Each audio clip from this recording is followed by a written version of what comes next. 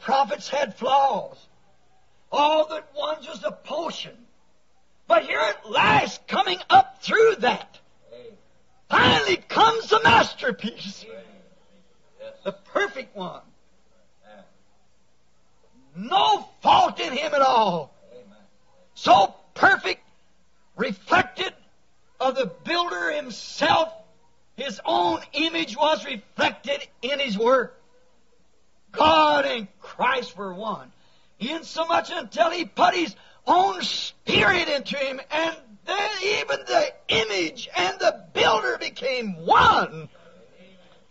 God and his sculpture work, his masterpiece, where Moses was in the work of Michelangelo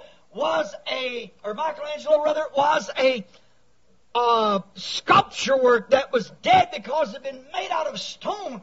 But here, the master builder, when he got his handiwork perfected, he stepped into it.